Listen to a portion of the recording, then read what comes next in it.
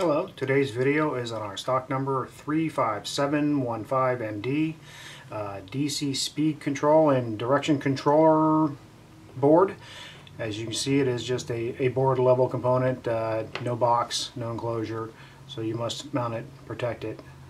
As you can see, let's get into the size. Is 3 inches by just under 2 inches, 1 13/16. You can see by these 1-inch squares. It has about a 7-inch wire lead to the joystick. That's what's unique about this part. It does use a joystick for controlling direction. It is rated from 12 volts DC to 30 volts DC. That 30 volts is a maximum. Running current is about 3 amps with about, let's see, at 12 volts they say a 50 watt max.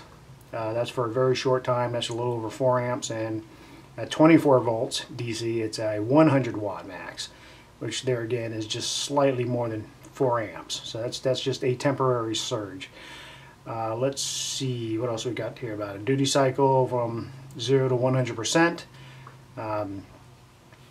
If you find out the motor when you first hook it up is spinning, you need to quite zero the pot out. You have an adjustment pot right here that you can do that with. Nice little feature to zero it out. This is your input power leads. Obviously that you must get the polarity correct or you'll damage the unit. But for your motor output, you can flip them back and forth if you want to.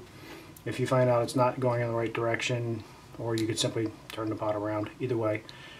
So let's get to it here. This is a 5K pot. Center, it's spring loaded back to center.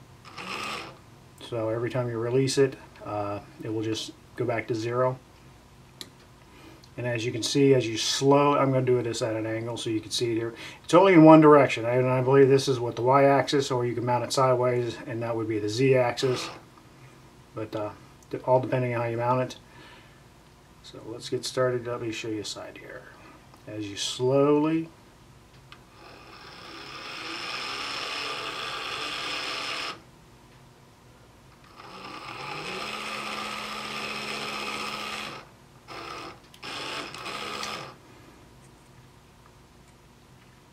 Okay, that is how it works. That's how it operates. Every time I think I've seen every possible motor controller, they come out with something new.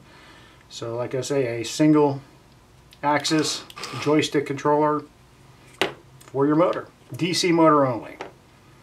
Hopefully this explains a little bit more about the unit to you.